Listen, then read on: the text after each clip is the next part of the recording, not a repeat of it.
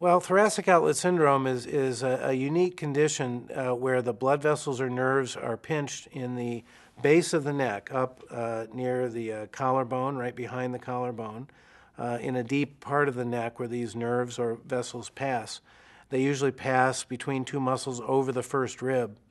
And athletes can get problems of nerve compression or vessel compression there because they use the arm in an overhead manner frequently. So it's often a repetitive motion type of injury.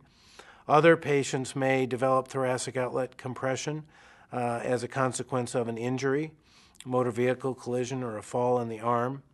And then some patients have anatomical differences like an extra rib that they're born with and at some point become part of the compression. Thoracic outlet syndromes have intrigued me since I came onto the faculty here, and I've developed an expertise with these relatively uncommon conditions.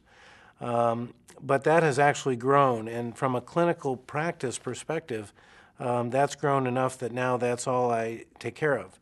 And that's a busy clinical practice, probably the busiest practice in the country regarding thoracic outlet syndrome.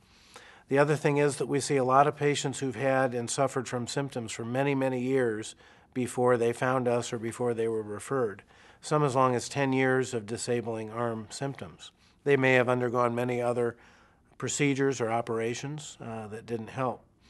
And it's still a thrill for me to see those kind of patients do well after an operation for thoracic outlet syndrome, which may not have been suspected for many years, and to see that kind of patient and find that they have a condition that we think we can offer treatment for and then have successful outcomes is still really a thrill and one of the things that keeps us going.